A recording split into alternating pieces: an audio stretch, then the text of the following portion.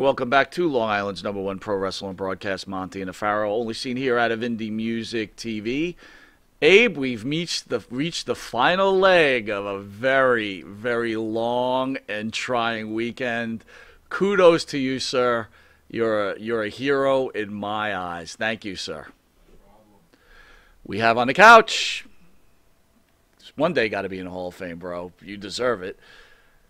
Downtown Bruno, Harvey Wippleman, sir. Thank you for joining the broadcast. How are you? Hey, I'm great. Thanks for having me. And yeah, it's great to be here. I'm looking forward to doing the show here. Well, we're looking forward to having you. We were talking earlier on the channel. We have numerous shows with numerous podcasters, this being the lead show.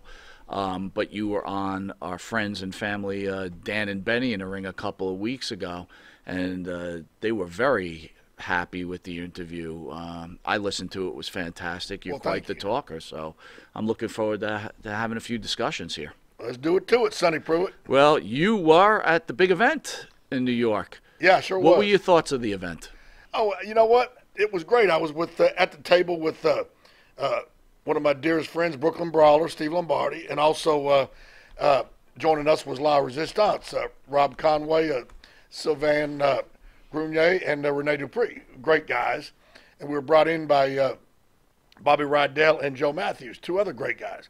So, I mean, I really enjoyed reuniting with people that I enjoy being around and interacting with the fans, meeting some fans, and, you know, and the fellowship and the atmosphere. It was really good. I always enjoy those events and meeting everyone. And, you know, anytime I get an opportunity to be at one of them, you know, if somebody calls me to come, I normally go.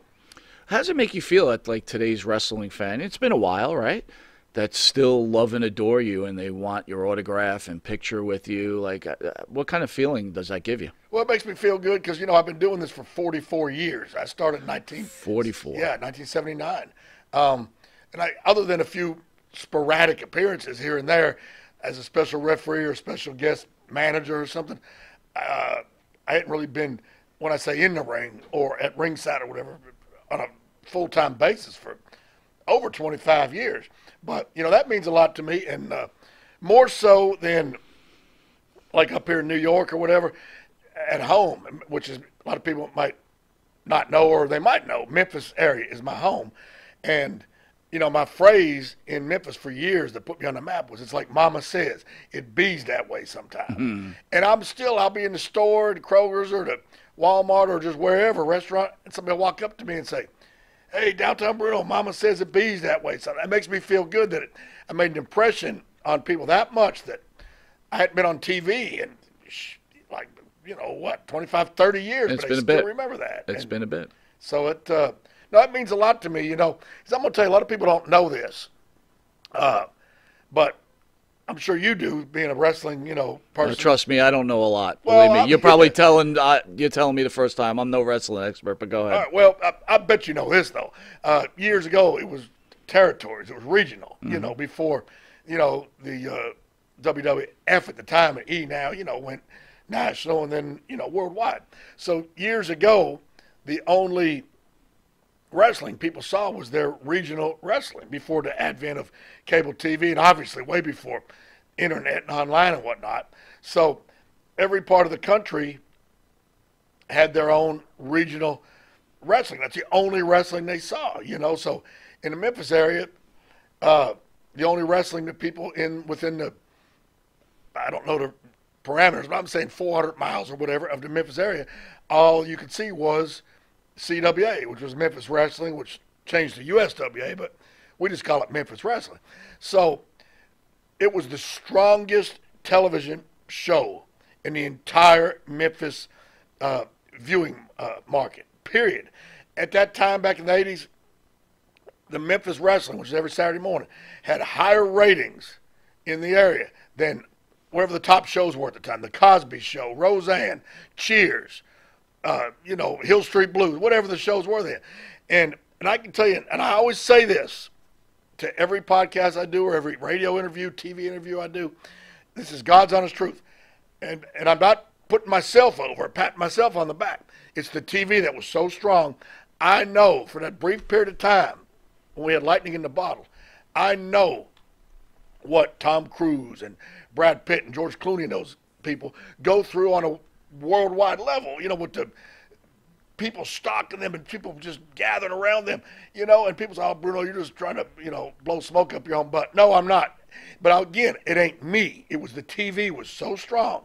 And they didn't see Ric Flair. They didn't see Hulk Hogan. They didn't see the Von Erichs. They didn't see whoever was, the main guys, to come along because it was just our area. Jerry the King Lawler, Superstar Bill Dundee, Robert Fuller, Jimmy Golden, Coco Beware, Rocky Johnson, myself. Man. Anywhere I went, I was surrounded. And I couldn't go to a restaurant and just eat. I couldn't walk around the Mall of Memphis, which ain't even there no more. But back then it was the main place everybody went. I couldn't even walk around there. It was too, they weren't trying to attack me or nothing, but it was, you know what I mean? It was just dangerous, It was on the good part of it, right? Did you get offered free food all the time, free drinks, free hotels, things like that? Yeah, sometimes, not always, but sometimes. But the funny thing is, I did get that happen sometimes. And you know what's funny? If people think you're broke, they won't give you nothing free. If they think you're rich, they want to give you free stuff. I don't get it. When I wasn't rich, good. That's good. I made a good living, and still do. But I'm saying back then, in the early 80s, I ain't going to lie to you, we weren't getting rich. I was making a living. But because I was on TV every week, they figured, oh, he's on TV, he must be filthy rich. Well, not necessarily the case, But everywhere I went, it was, for that period of time, I know it's an overused expression, but we had lightning in a bottle at that time. It was just unreal. Wow. Memphis made me. It made me. That's where you started in Memphis, right? Well, that's not where I started. That's my home area. That's where I got my break. I had been in, before I got my break by Jerry the King Lawler, who I owe a hell of a lot to in this world. But I was in Hawaii territory for the Maivias. I had worked in Kansas City with the NWA, the original NWA, with Bob Geigler when he was the president of the NWA. So, I had done I worked for Dale Mann and Mid-Continental out of Kentucky as well, and West Virginia.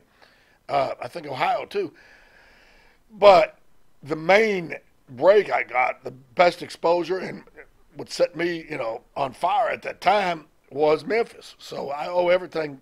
Memphis made me. Without Memphis, I wouldn't be sitting here today with you. Well, let me ask you a question, right? So on the show, once in a while, me and my partner used to do a thing called head-to-head, right? And we'd put two wrestlers together, and then we would judge them on, ring skills, mic skills, things like that. Right. You were in Memphis. You saw how popular Jerry Lawler was. Absolutely. Tell me what your feelings are. Would you say you would compare Lawler to a Bruno Sammartino or a Hulk Hogan? Yeah, I don't know much about Bruno Sammartino, so I can't. Right. It wouldn't be fair for me to discuss him. But yeah, Hulk Hogan, sure. Hogan himself will tell you that he learned a lot in Memphis from Jerry the King Lawler. Like, when Lawler would make his comeback, he would pull the strap down, and that was it. And then bam, bam, bam, boom, it was time to go home. Well, Hogan basically does the same thing. Instead of pulling the strap, he does that Hulk up thing, And he got the doing with the ear from Austin Idol, who was a main guy in Memphis, babyface and heel, depending on the circumstance. So, in Memphis, Lawler was absolutely like the Hogan. Honestly, when he would pull that strap down, that whole auditorium would come unglued. And it was great. I loved being in the ring with him. He was the best guy I ever worked with in the ring. I never had to worry about getting hurt. I never had to worry about having a bad match, because I've wrestled him. Wrestling wasn't my main thing. It was mostly managing and then later refereeing. But I wrestled quite a bit in Memphis, and I wrestled Lawler many a times. And I always had a good match. And I'm not saying I was great in the ring. I'm very limited, and I'm the first to admit it. But I know how to work my gimmick. I know what my limitations are. So, and we always had good matches. It was great. I can't say a negative word about his work in the ring, or especially his work with me, How were you guys, because you guys did what, the same arena every Monday night, right? Every Monday night was Mid-South Coliseum in Memphis. And were you packed every Monday night? It wasn't sold out every Monday night. Sometimes it was. It was good houses during, before naturally, when things changed years later, as we discussed cable TV and whatnot. But yeah, it was, very good houses most of the time. Memphis every Monday, Louisville Gardens every Tuesday, Evansville Coliseum every Wednesday, Thursday spot show, Friday spot show, Saturday Memphis TV, Saturday morning live, Saturday night Nashville Fairgrounds Sports Arena. Sunday could either be Rupp Arena in Lexington, maybe Jackson, Tennessee, or maybe a spot show, or maybe an off day. But we had good houses. Like I said, for the 80s were on fire. Now, towards the end of the 80s, when cable started, becoming prevalent, and people could see other wrestling, and you could sit home and watch it instead of come out. Right. Naturally things started to I don't know if unravel is the right word, but just started to take their course. So at that point, were you thinking to yourself, I might have to get out of Memphis and try to get into another organization where cable TV is more prevalent? I really wasn't, because by that time I was in charge of the rings. I would referee, but I had my own crew to get the rings to put up and took down and transported from town to town. Now some of the places already had the ring, like the Louisville, Evansville, Nashville had the ring already there, so that I didn't have to deal with that.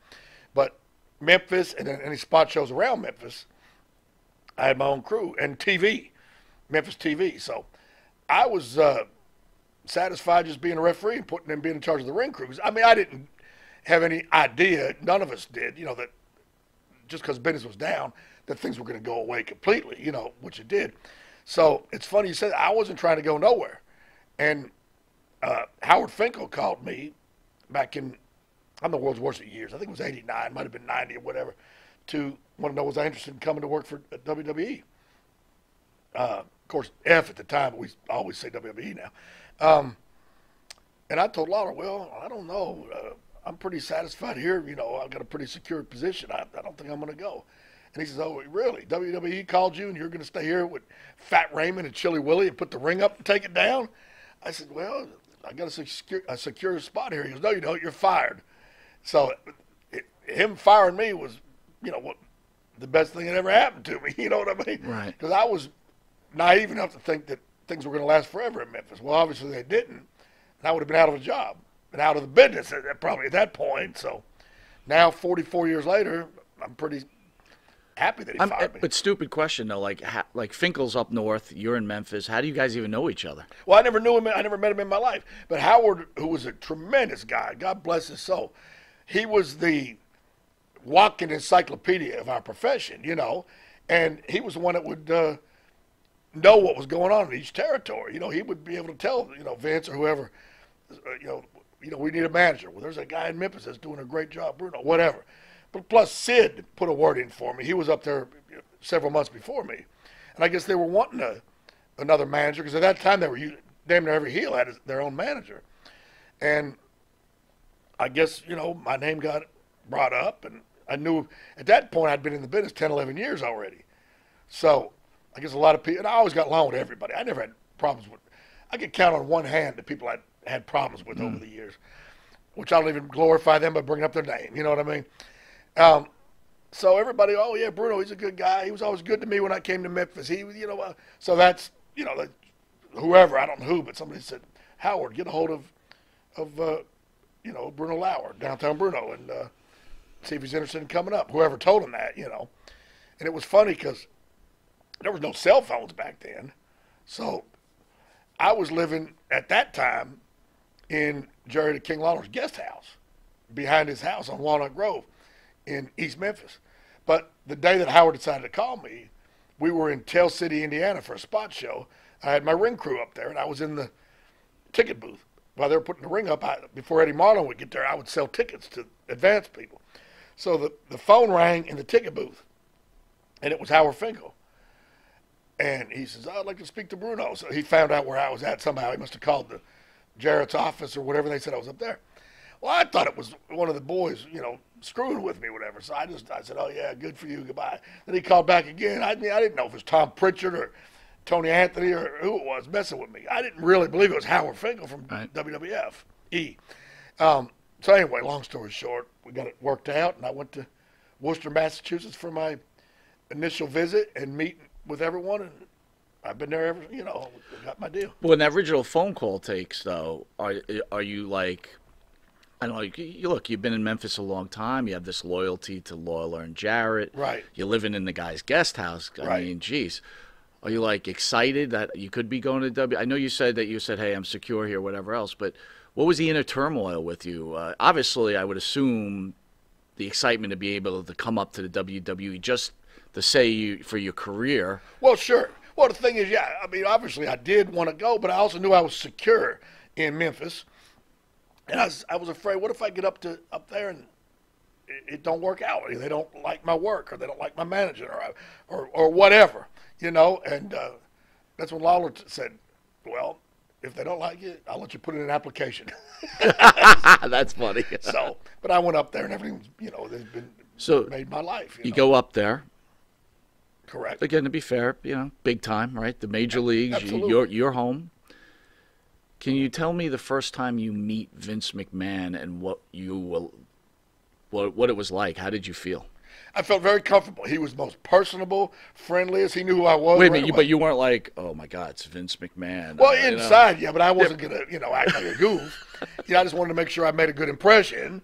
And no, he was very personable, very friendly, very professional. Shook my hand, knew who I was right away. Can you share a little bit about the conversation, though? Like, what was the interaction like? Was he as big as life that you expected? I mean, what was it like? Oh, sure. Well, what happened was, at TV, he always has his own little private office at the arenas, and they said, okay, Vince wants to meet with you now. They didn't say Mr. McMahon or what. Vince wants to meet with you now. So me and Sid and Pat Patterson and Vince was in the room together. And Vince said, welcome aboard. Welcome. How are you? I'm familiar with you, this, that, and the other. And Hogan had told him about me, too, and said, oh, he's been giving the King a hard time in Memphis for a lot of years. Good guy. Hogan treated me like gold, too. So, no, Vince made me feel very comfortable. I mean, yeah, you're intimidated a little bit by the most powerful man in our industry, don't get me wrong. But he wasn't an intimidating person, if you know what I mean. It wasn't like, okay, let me see, like his character on TV. Well, did he give you a list of expectation, what he's expecting from you and what your role's going to be? No, he just told me to go out there and in a dark interview with Gene Okerlund. Just a dark in front of the audience, just to see how I could interact with Okerlund and with my talking and my physical gesture or whatever. He just wanted to see. He didn't want to see it back in the back. He wanted to see it out there in front of the crowd. So me and Okerlund did a back and forth for like 10 minutes in front of the crowd, and evidently Vince liked it. Okay, because I'm just a fan, right? So I only know what I hear. I was asking, did Vince go, come here for a second, let's go over this, you could have done this, or he was totally happy with what you did? Now, here's the funny thing. I don't know if you know this or not. Maybe you're just did you read this in the book, or is this? No, sir. Okay. I'm just a genius interviewer. That's all. Well, how about this? When Vince said, all he told me when I went out there to do the thing with Okerlund, all he said, he didn't give me no bullet points. He didn't give me any, here's what I want. He says, show me what you can do. He goes, show me something I've never seen before. That's all he said. So went out there, and me and Gene briefly talked. We didn't go over anything, but we just kind of went with we were up in Massachusetts, and I'm from Mississippi. So we were going to work, since nobody knew me up there except hardcore fans that might have, followed me in the magazines or something. Nobody really knew me. So we were doing the angle where we're up here in Massachusetts. I'm Gene Okerlund, and I'm from Mississippi. We don't like you Northern, that type of thing. Just to somehow get the people against me, So we're going back and forth. So Gene's playing right into it with me, doing a great job. Well, I have nothing against the great state of Mississippi, but except for one thing, I don't like you, or something along those lines. So I reached back and I slapped him. Okay, that wasn't told for me to do or whatever. I just slapped him. And Gene looked at me, and I looked at him, and then he was, I can't believe you did that. Blah blah. We're gonna. Okay, so we get in the back, and Vince says, "Interview was great. I didn't like the slap." I said, "Oh boy, here we go. Let me call Lauer. I'm going back to put up the ring." So whatever. So I'm like dejected, and Gene came through the curtain or whatever, and Vince was telling me that. And Vince calls me to the side. He goes, can you come to Portland, Maine tomorrow night? I said, Nice. yes, sir. He goes, do it again. He goes, but this time slap him harder.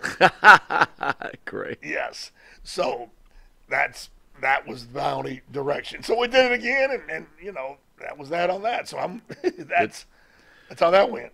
One fan asks, any funny stories with managing Kamala? Nothing really funny. I mean, you know, we main event with Undertaker all over the place, and main event with Ultimate Warrior all over the place. So nothing funny. It was, you know, matches were good with Undertaker, and let's just say the matches with Ultimate Warrior were matches. I gotcha. Yeah, but you know I'm gonna bring you down a different road since you know this is just purely a fan's question, but I think we should discuss it. It's pretty wide within the wrestling industry that Kamala felt that he was taken advantage of as a wrestler, especially in those matches against Undertaker, pay-wise. untrue. I just want you to share your thoughts. Yeah, please. Let me tell you, completely untrue, 100% untrue. Without getting, since he's not here to defend himself, so I'm not going to get too deep into it.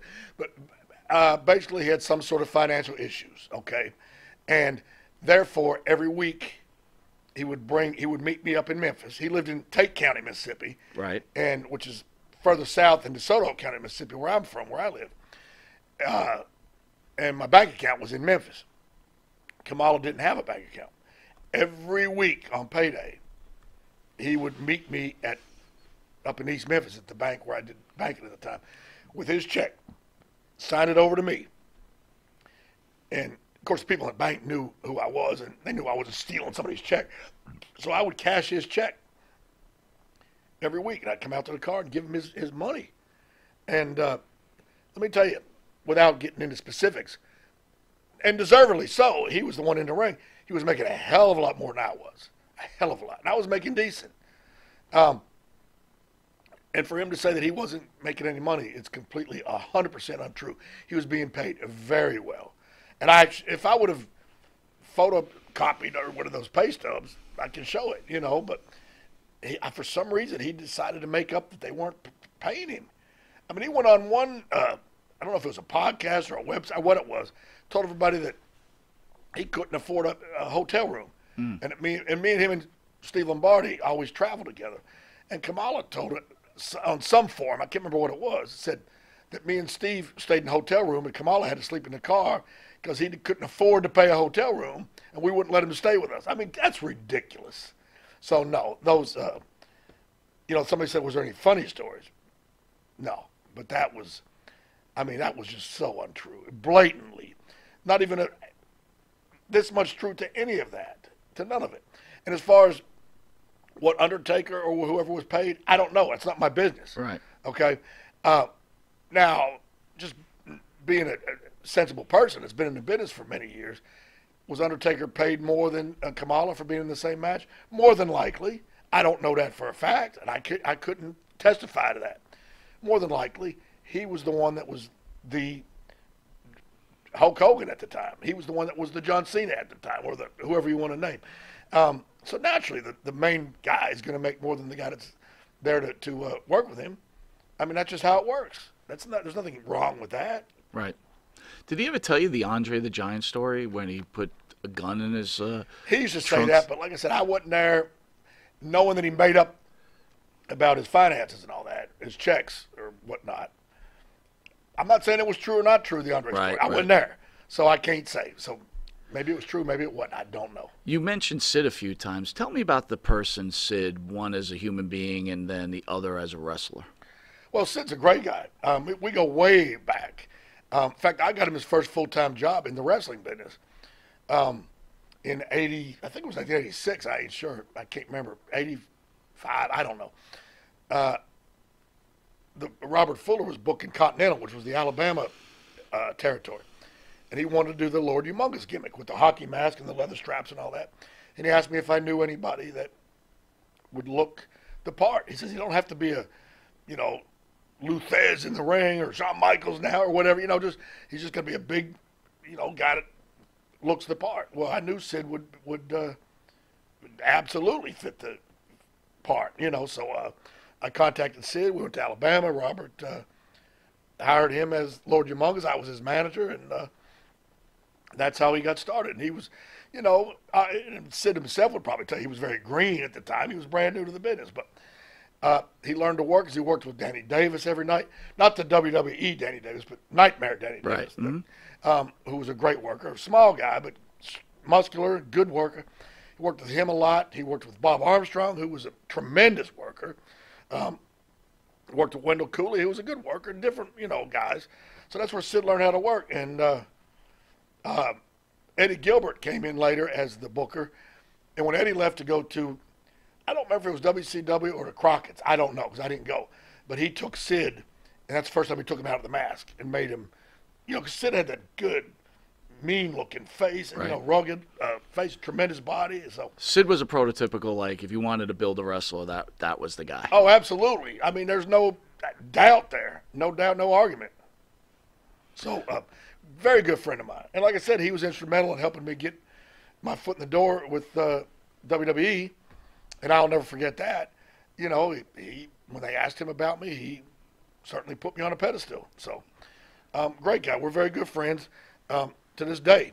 We haven't spoken in about a couple months, but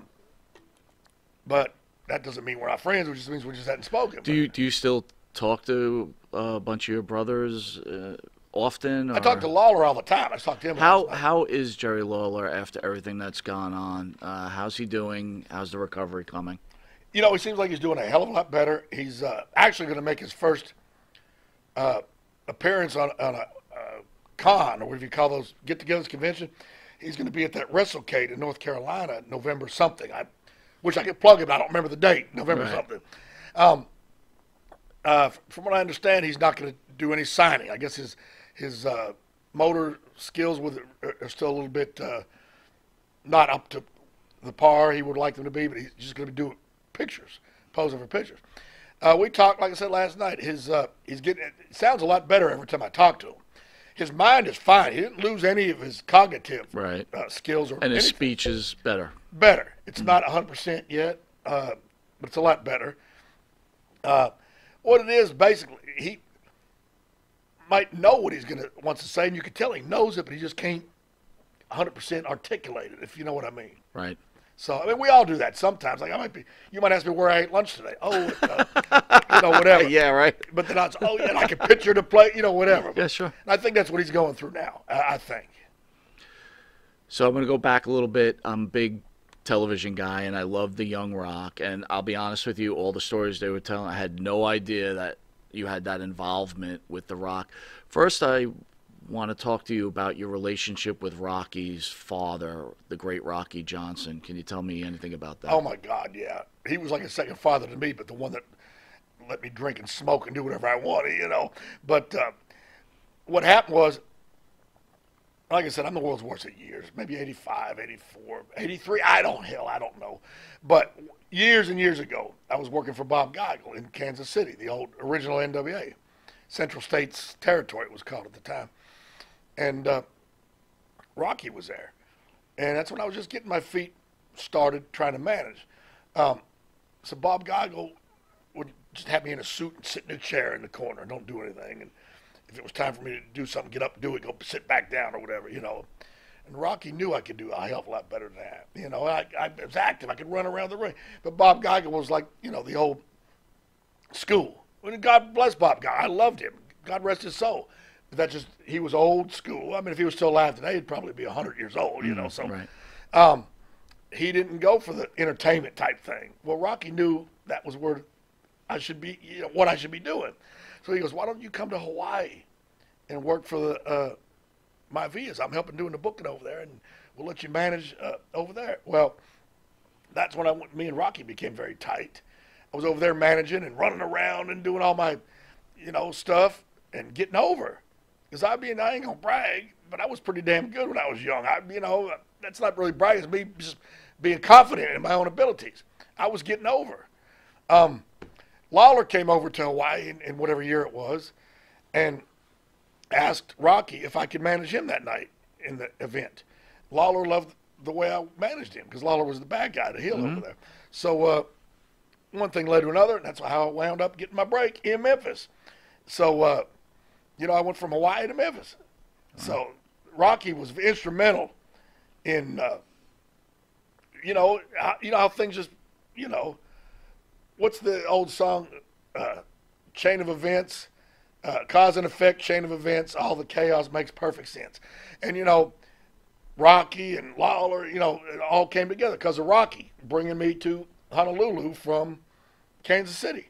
So that's how that began. And then, of course, Dwayne, The Rock, the great one, Rocky's son, of course, everybody knows. There's no spoiler alert there, you know. And not long after that, Rocky came to Memphis territory with Dewey, his son. And a lot of that is portrayed in the show Young Rock, but is that realistic the way they portrayed it, or is it kind of just like freedom? It's realistic, but they added comedy and, you know, things that didn't actually happen. Right. But in theory, it's all realistic. Just what's the word? Embellished or exaggerated or whatever. But yeah, Rocky asked me, could Dewey live with me? And I said, yeah. And Rocky went off and did his thing, and Dewey and me.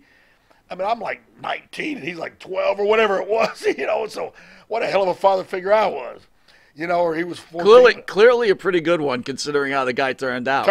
Yeah. So not too bad, not too shabby. Yeah. So that's how me and him got close. And once again, all these chain of events. So I told you, shows goes into more in-depth stuff. So this is kind of a tough question for you. You said it yourself. You got pushed into this father figure role, and you did a fantastic job. Had many guys in here that had relationships with Rocky Johnson, and even the show kind of shows that Rocky seemed to be very aloof and in a lot of points seemed not to be caring towards his wife and the family. And to be honest with you, like cheating on his wife on a consistent basis, right? And I'm sure Rocky, or Dewey, knew this was happening. The young Rocky, how was that affecting him knowing that his father was doing this to his mother? Well, to be quite honest with you,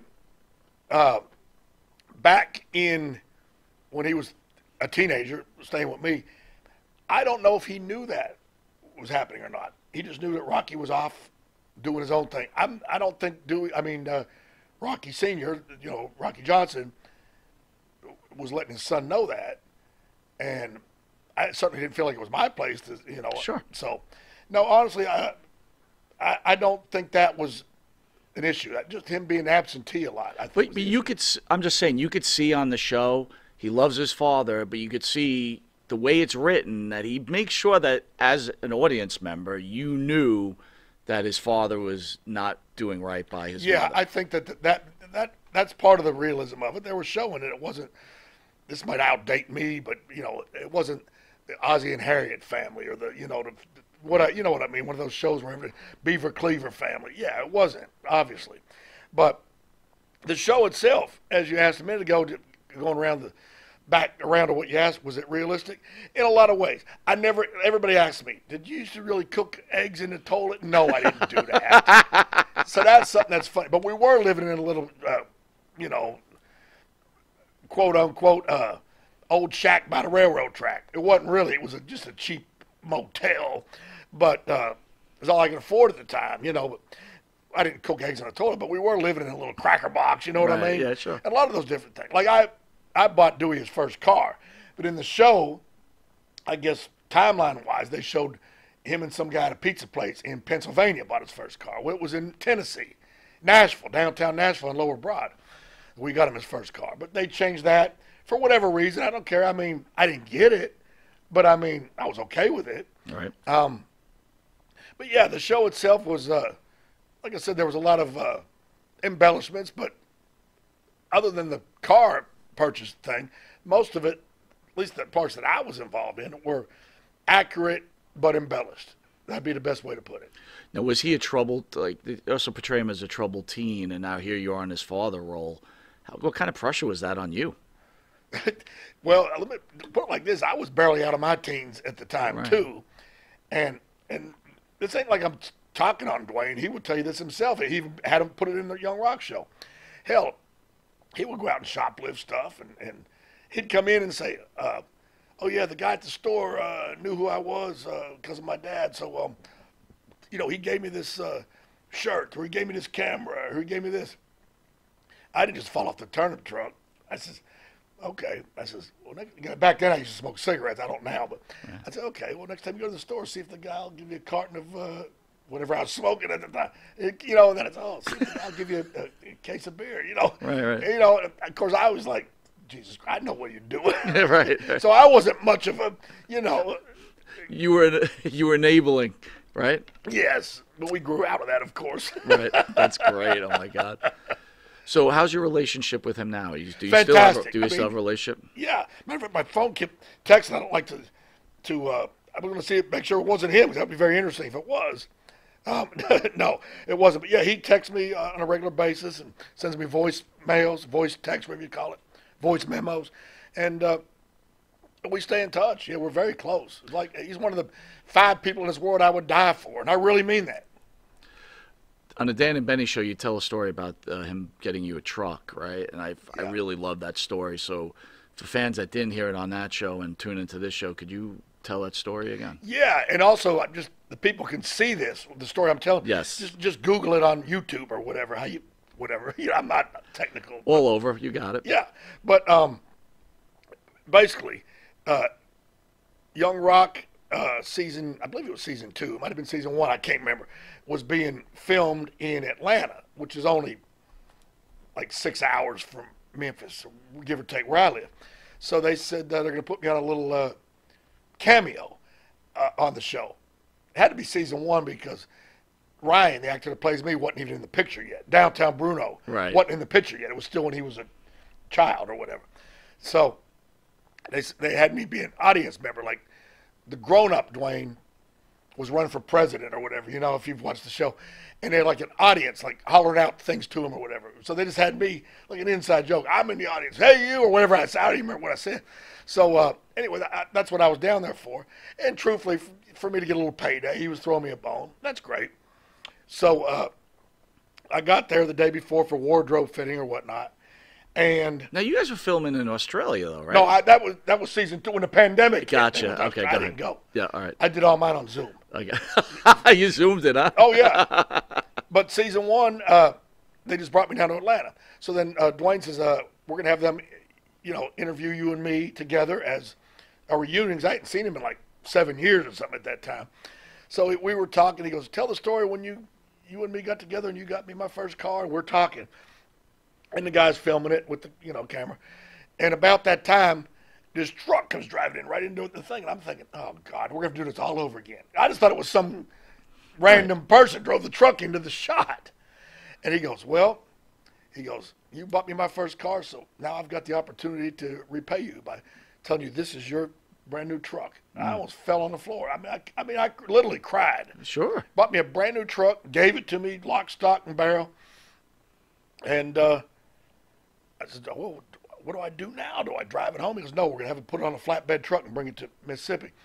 And they brought it on a flatbed truck, and I went and got the, tags, put in Mississippi tags, took it out his name and whatnot. And, yeah, that was a wonderful thing. I didn't expect it. I don't know what to say. It's just one of the most wonderful things, if not the most wonderful thing that ever happened to me, Well, it's good that someone... Again, we could go back to, again, you're saying you were practically his age anyway, but you influenced his life and you made him a better person, and it's great to see someone repay someone back in some sort of fashion, right? So pretty good story. Yeah, I love that story, man. He's just a great and wonderful person. He really is. He's a fantastic person. He hasn't won Hollywood. I mean, literally. Yes, he's in Hollywood. Okay, don't type away. But you know what? He's still the same guy that I knew. I mean, obviously he's financially on Novocaine. You know what I mean? Sure. And he can do whatever he wants.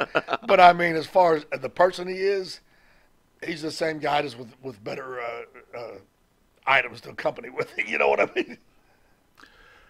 When you were in Hawaii working for the Maivia family, what was that family like to work for? Well, it's funny. That's when I first met Atta, Dewey's mother. She was a godsend to me. We're very close to this day. She was an angel to me. Leah was hard. Like on the Young Rock, they show how Leah, that's pretty much how she was, you know. I was the bad guy, heel manager, and I did an interview one day. Oh, you Samoans are no good. You need somebody like me to tell you what to do because you're too stupid. I heard her telling Lars Anderson, we got to get rid of that guy. He hates Samoans. Why is he even here if he hates us? It's like, I'm the bad guy. What am I supposed to do? I love you, Samoan. You know, You're right. For some reason, that really set her off. And to this day, I bring that up, you know. But Atta, God bless her, she was wonderful. Okay, wonderful. And she was my influence. Because I worked in the office all day. You know, we weren't working arenas every night. Because, you know, it's a small, you know, island area. We didn't have matches every night. Maybe a couple or 3 times a week, maybe at the most. So I worked in the office all during the day under Leah. And it was hard because she was not the easiest person to work for. But, I mean, God bless her. You know, at the end, that's just how she was. But, you know, it does my heart good to know that Atta was there for me to be the buffer. That obviously Dwayne knows how she was, too, because look how she was portrayed. They didn't portray her on Young Rock like she was this wonderful angel. They showed she was a hard-nosed type taskmaster. So, you know,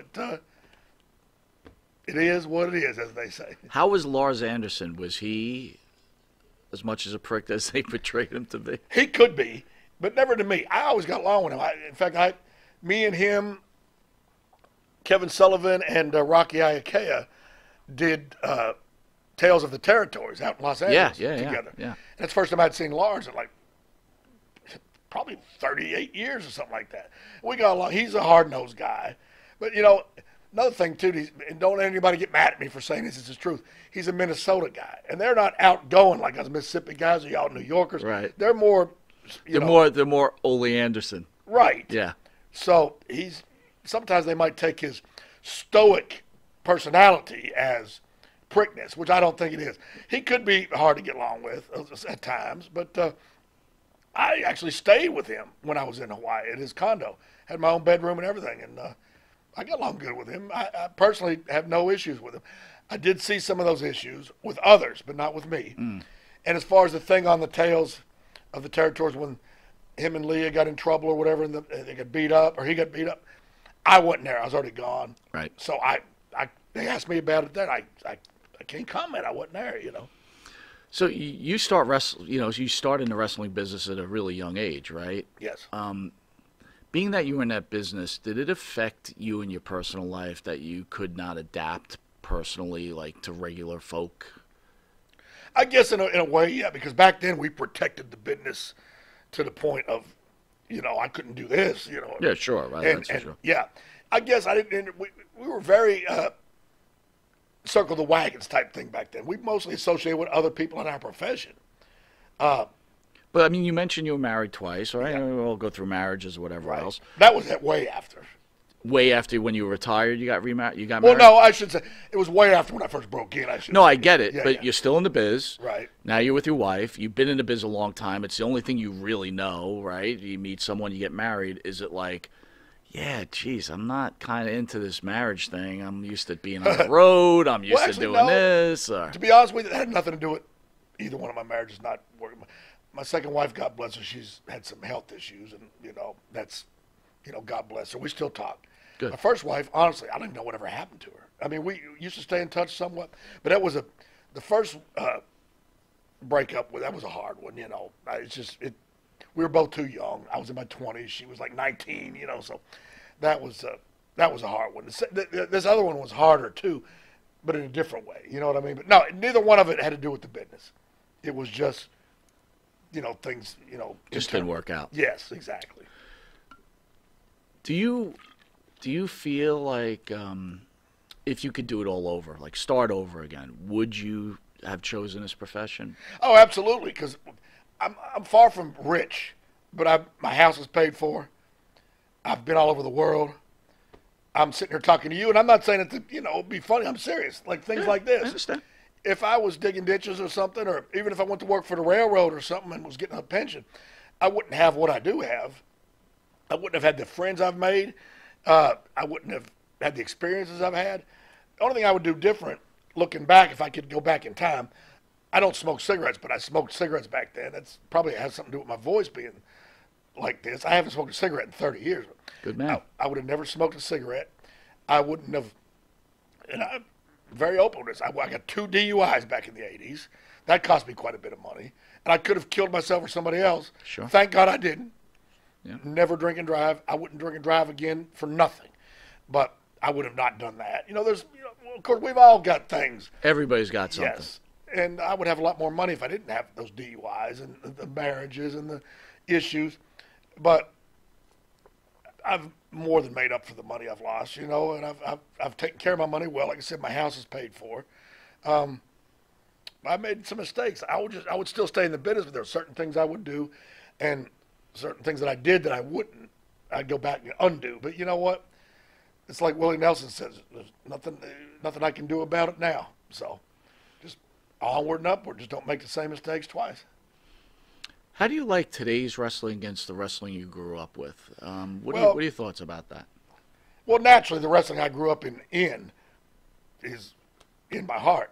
But I also know today's wrestling, these guys are just much better athletes, much better performers, much better everything than I'm not saying everybody. I'm not knocking people. Right. Let's just say not better, but just different. We weren't, in our day, it was different, okay? It's almost like comparing apples and oranges. It's a whole different thing. Let me rephrase it then. How about this? So, right, back in the day, more punch, kick, armbar. Now it's a few more high spots or more athletic wrestling, probably for a better term. It's just a different. Would you, on the other end, would you say the mic work is better then or now? I would say the mic work is better in our day, and maybe that's just me, because that was my day. But we didn't have people telling us what to say back then. Okay, which here's the thing: these guys now didn't have the luxury that guys like me had to be in a territory and work every night, and learn from different people and learn different styles and learn different whatever. By the time me and a lot of us guys in my day got to the WWE, we'd already been in the business for years and worked umpteen different territories. These guys don't have that luxury. Yeah, some of us struggled some. There were some territories like Kansas City we didn't make a lot of money. And sometimes when I was in Louisiana, I didn't make a lot of money. Had fun, learned a lot. Now these guys come straight out of wrestling school, or maybe not even wrestling school, maybe straight out of some other form of athleticism or whatever, and go to the developmental, Florida or whatever. Yeah. So they have to be taught how to, okay, remember this thing to say on TV. We didn't have that. With me, it'd be like, okay, Bruno, you're wrestling Monte tomorrow night. Make sure you remind the people that this is a no holds bars match. Okay, right. Get out there. You got 3 minutes. Right. And now it'd be like, Monte, you are no good, and I will get you. I couldn't do that. I love it. Yeah, if I had to do it now, I couldn't do that. Right. Just give me the bullet points, tell me what not to say, and and we had another thing too in our day. We had a lot of like Dusty Rhodes, Superstar Billy Graham, and even some of the lesser known guys that was in Memphis with me, could do the jive talking. They don't really do that anymore. I'll tell you something. Right here, right now, downtown good-looking Bruno, 185 pounds of walking, talking, roping, stomping, downtown destruction. Downtown born and downtown bred. And when I die, I'll be downtown dead. It's like Mama says, it bees that way sometime. Live with it. Nice. This is bam, just like that. Very good. That's incredible. Well, thank Holy cow. Wow. You know what? I am the man that walked that barbed wire fence barefooted. Been bad, been good. Dallas, Vegas, and Hollywood. Got a 45 pistol on a 38 frame. Boom. Just whatever. I guess. Unbelievable. What wrestler got you into wrestling? Making a living got me into wrestling. That's it. Yeah. So it wasn't like you saw one guy and you're like, oh, I want to get involved in that. And no, I was offered an opportunity to travel with Mid-Continental Wrestling, Dale Mann, out of West Virginia, Kentucky, Ohio, whatever. I think, is it East? No, Western Pennsylvania, I believe it was. I was given the opportunity to go on the ring crew. That's how it all started. And then I got to learn in the business as I went along, and I said, well, I'd like to do that, and I just kept doing it ever since. So yeah, it was nobody. Now, before, I wouldn't say as a fan, but as a new guy to the business, I was certain guys that I really liked to watch and that were really impressive to me in every way. Jerry the King Lawler, of course. Dusty Rhodes, I think, was great. Dick Murdoch, who I was good friends with later on down the line. One guy I never got to work with, but I thought was incredible, was the magnificent Don Morocco. Oh, yeah. To me, he was right up there with Lawler and him. I mean, Morocco's tremendous. I loved watching him. But that's when I was getting started in the business. I like to watch different guys and learn from them. I mean, I know I was never going to be an intercontinental champion like Don Morocco, but I liked his, procedures in the ring. I liked his talking, So he was him, Lawler, Dusty Rhodes, Dick Murdoch. I liked, a lot of guys I liked watching. A lot of y'all wouldn't have probably heard of, just Memphis guys. But I learned a lot from a lot of guys in Memphis too. So you've been around the game a long time. You've seen a lot of stuff. What would you say was the saddest day you ever experienced in pro wrestling? July 4th, 1994, when I was in the wreck, maybe an hour and a half from here with Joey Morella, Gorilla Monsoon's son. Without a doubt, nothing even comes in second place. I mean, the boy, and I say boy, he was only 31 at the time. The boy died practically in my arms, nothing comes close to that, I mean, coming back from Ocean City, Maryland, heading to Newark, he was driving, I was asleep, unfortunately, so was he, and I've got the accident report in my safety deposit box at home in Mississippi. Basically, just blunt force trauma to the head, he was gone right there. He didn't suffer, at least. Thank God. Did you end up having a conversation with Gorilla Monsoon? And yeah, what was that like?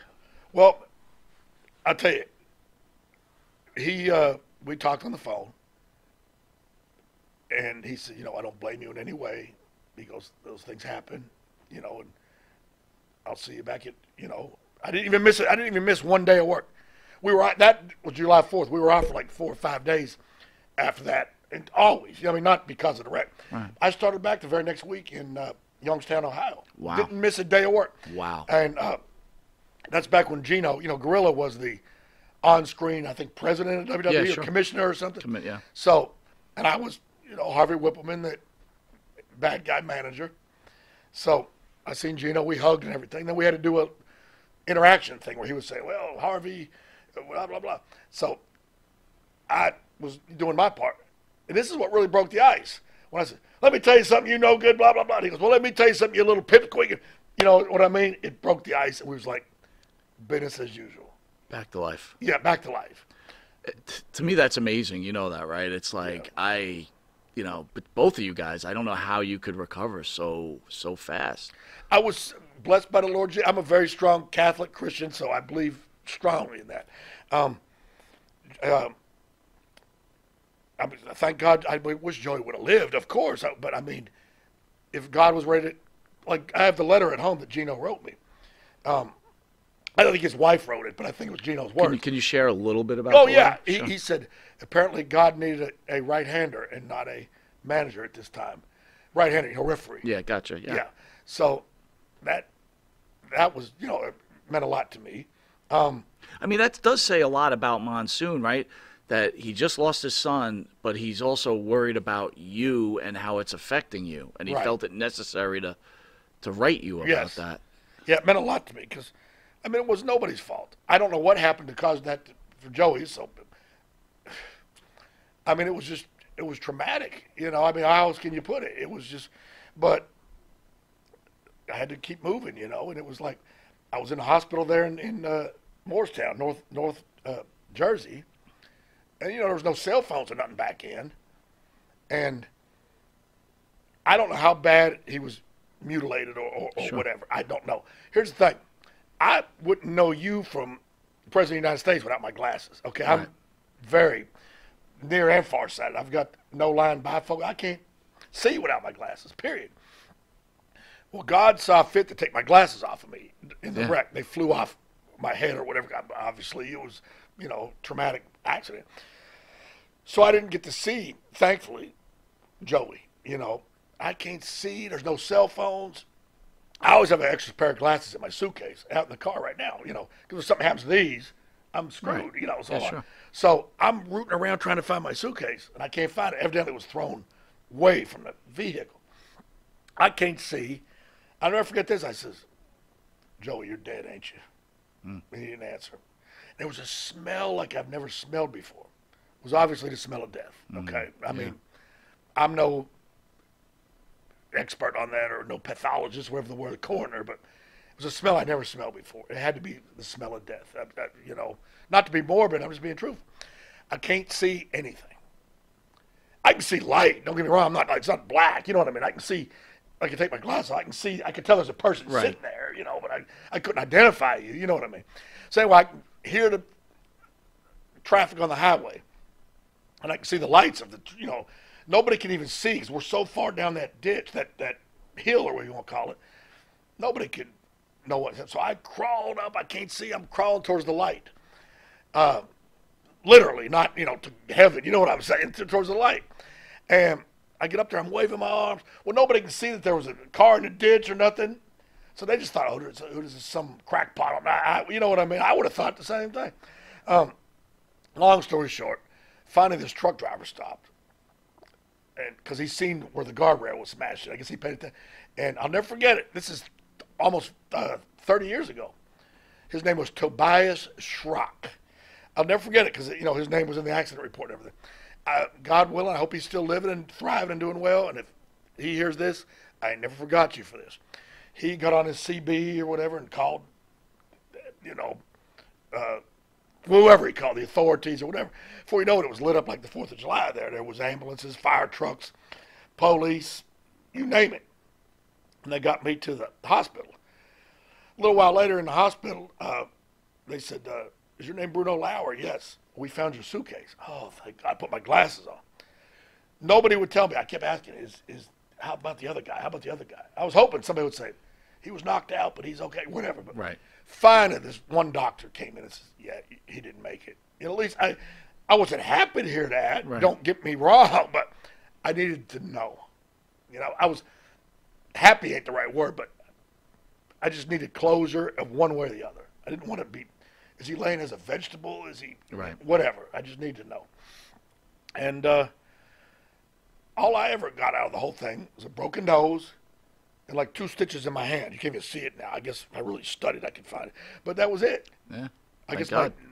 my nose hit the dashboard or something, But and Joey lost his life, So I almost lost mine for the business. So,